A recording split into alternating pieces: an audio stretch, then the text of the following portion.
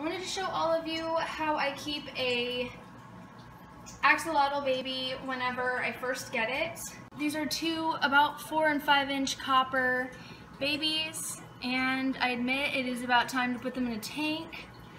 I have them in this little setup right here, and honestly I'm going to separate them soon. I had them separated before, but I'm going to separate them again. But they've been doing pretty well in here. Daily water changes of all the water, so either just scoop them up in a net or try to pour the water out while they're still in there, but usually they'll just fall out into the bucket that I'm pouring it into, so you know. But I finally transitioned them to pellets, and they are eating them off of the ground, so they are ready to be in a tank now. I just don't have one ready for them. Now, if you were to get a baby that's not 3 to 4 or 5 inches, but it's instead 2 to 3 inches or 3 to 4 inches, it's going to be small. Like this one is about 2.5 inches. This one is 3 inches. And I admit these cups right here are really small for them. I do 100% water changes on these too.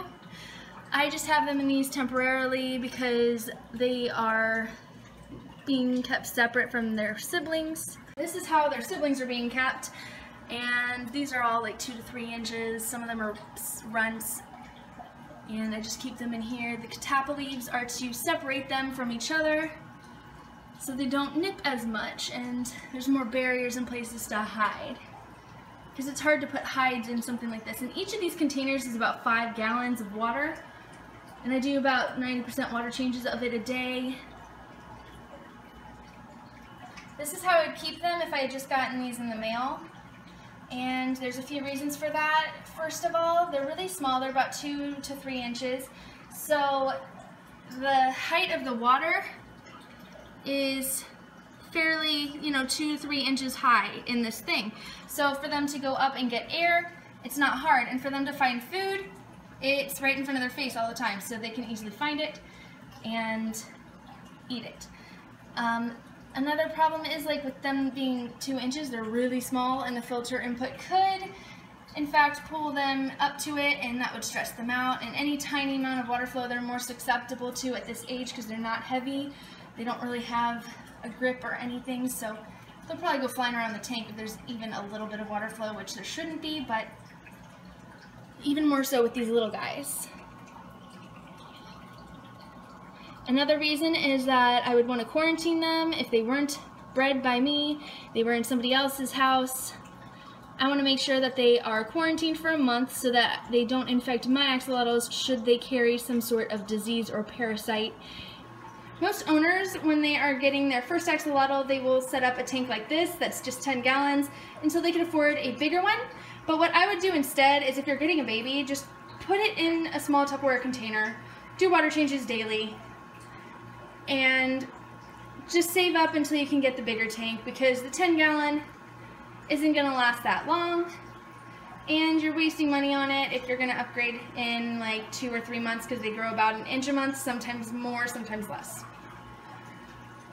And a good filter, if you are going to keep the babies in a tank, is a sponge filter like I have right here.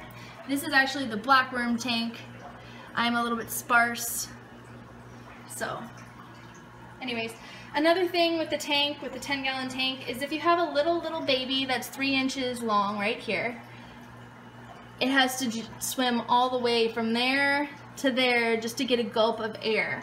And they do have rudimentary lungs at this point in their life cycle, and they will continue to have lungs, so they'll want to go up for air every once in a while.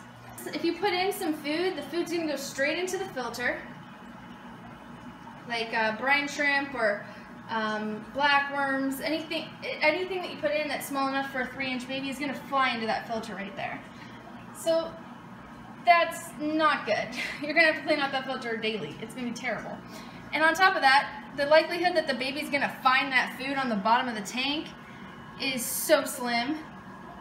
Whenever your axolotl decides to start eating pellets off of the ground, or night crawlers or cut up worms off of the floor and not have to be hand fed, is when I recommend that you put them into a tank. Only because, as I said, small foods sucked into the filter create waste, and it's a nightmare. And they're not really hunting the food, they're just waiting for it to pass by their face.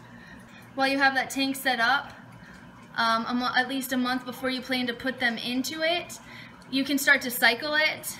I have a video on cycling, although it is a little bit repetitive and it drags on.